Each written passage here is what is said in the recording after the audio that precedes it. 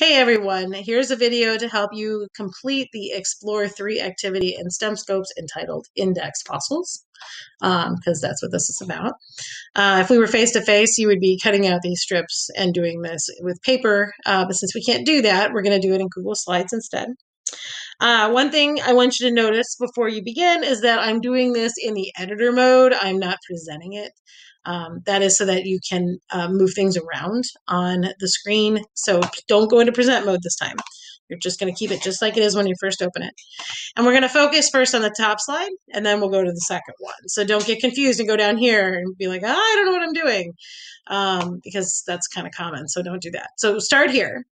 And of course, there's instructions. So imagine that these strips are layered rock samples from 6 dig sites across a wide area. So these are all big, long strips of rock, some of which have fossils embedded inside them. See if you can sort them out by turning the strips and lining up the rock layers, and pay attention to your fossils. Okay, so what you're going to do is you're going to click on this, and it's just like a shape. And notice that there's the handle down here that you can use to turn it. When you put your cursor on it, it'll turn into a plus, so that'll know you're hitting the right thing. You want to push your click button down, whether it's on a mouse or your touchpad, and you want to swing it up to turn it upright. So just a hint, the handle should always be at the top. Okay, so if you try to do it at the bottom, you might mess yourself up.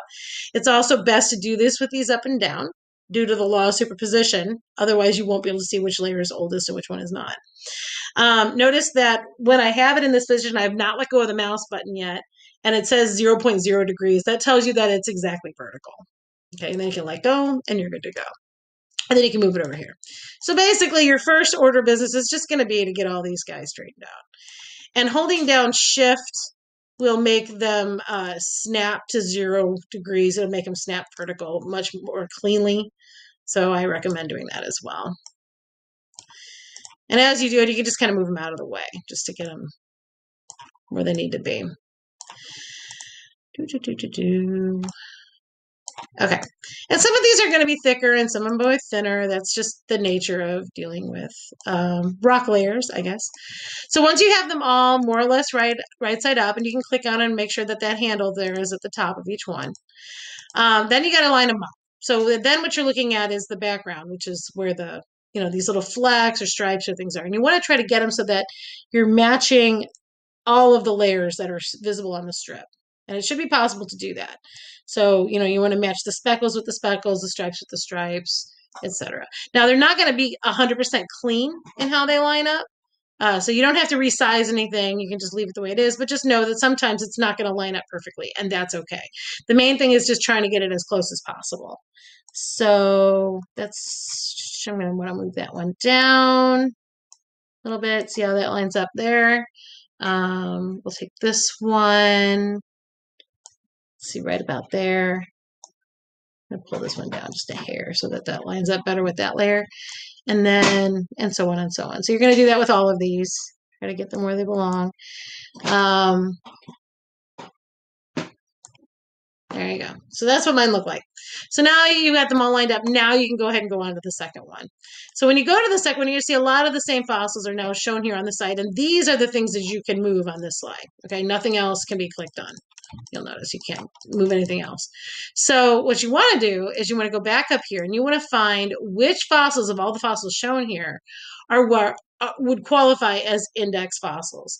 So in order to figure that out, you need to read your instructions here. This is once they're lined up, look for index fossils. They are fossils that will be found in multiple samples. That means you can find them in more than one of those vertical strips, but they are always in the same layer. Okay, so if it's in the squiggly layer, you never find it in the stripy layer. And if it's in the flecked layer, you never find it in the gray layer. So when you go up here, it's best to start at the top and work your way down. Because again, whatever's near the top is the youngest, whatever's near the bottom is the oldest, and it's best to work from top to bottom. So we have this fossil here, but that's just one lonely fossil by itself. So that's not in multiple strips. You cannot use that as an index fossil.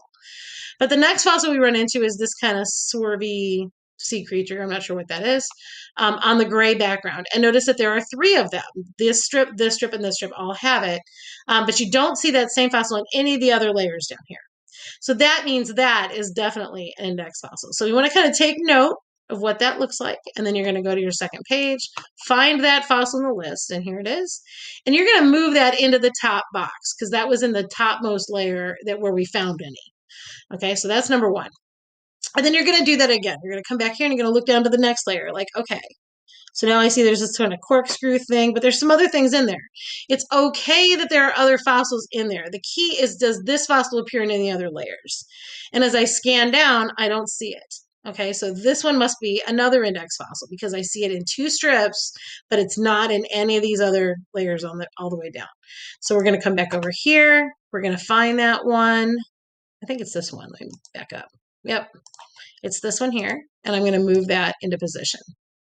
Okay, now I'm going to let you guys figure out the last 2 on your own so that you're doing some of the work here, not just relying on me.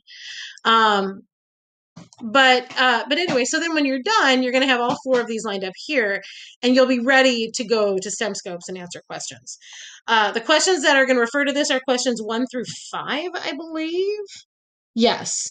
6 and 7 ask you to just kind of think about something, like to think through and give an answer from your brain. Then there is a CER at the end. So just do your best with the CER. That one, I want to see that you know what a claim is, that you know what evidence is, and that you have some kind of reasoning.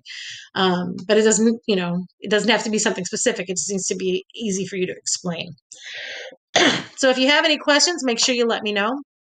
My office hours, as you know, are from 1:45 to 2, but I can also make arrangements to meet with you other times if you need to. Yeah, so good luck. Let me know how it goes.